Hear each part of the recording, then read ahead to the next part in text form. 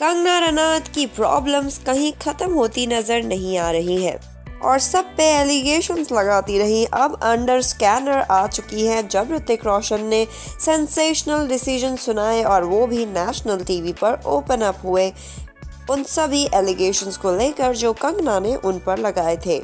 Actor Hrithik Roshan ने social media पर भी सेम चीजें एक्सप्रेस की। अब कुछ ऐसे ईमेल्स भी बाहर आए हैं जिसमें सलमान खान और उदित चोपड़ा को टारगेट किया जा रहा है।